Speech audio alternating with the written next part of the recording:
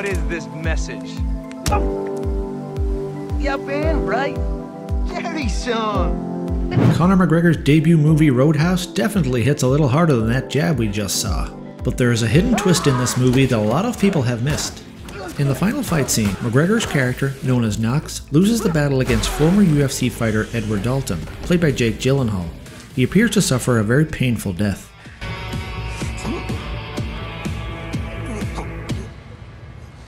However, just like in the Marvel movies, anyone who waited until after the credits rolled were treated to this extra scene which offered a shocking hidden twist.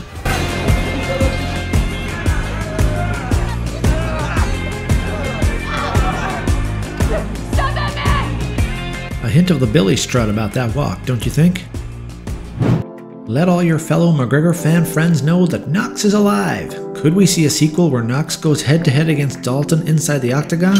Our own little octagon. What? Who taught you shapes? A sequel seems a no-brainer, with Amazon recently revealing that the movie has clocked 50 million plus viewers over the first 2 weekends, making it the most viewed movie the studio has ever produced. Jake and Conor both strongly hinted that this will happen in a recent GQ interview.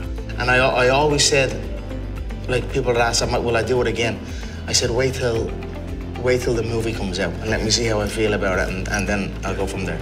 I'd love to work with him again, and there are a lot of cool ideas. Yeah. So I guess you're not afraid of getting hit by a real UFC fighter, huh, Jake? While promoting the movie, Gyllenhaal revealed that Conor accidentally struck him during filming. It was late because we shot a lot of these fight scenes at night, so it was like 3 a.m. We would do a take where we were like fighting and fake fighting, and then we'd go watch the monitor to see it back, to see what worked. And he was always great with me. He would show me, tell me to do things, and like, oh, you know, turn your hand, move a little bit more this way to try and make it look more real. And he was talking to me really close, and he's like, yeah, so like that left hook looks good, but then when you do it, like boom, like that, and he hit me by mistake. Like it was almost like, and I was like, who? He's like, bleeding. I'm bleeding. I'm an actor. But I, by mistake, then slammed his face with a car door.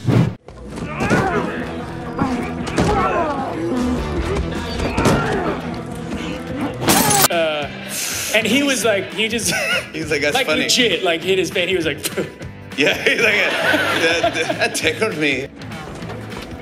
Looks like I fucked up your leg. You're a shit driver. Wrong side of the road. Critics, fight fans, and even professional MMA fighters have been praising the realistic fight scenes in the movie. But what about the acting overall? Could Conor McGregor be about to win an Oscar? Let's just have fun and imagine that for a second. Here are the outstanding nominees for performance by an actor in a leading role.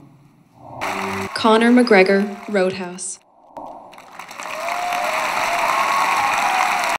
And the Oscar goes to... Conor McGregor. Listen, thanks everyone for coming out. I love every one of you, I swear to God. You've travelled the world with me. They're not on my level. Unfortunately, this isn't possible no matter how good Conor or Jake performed in this movie.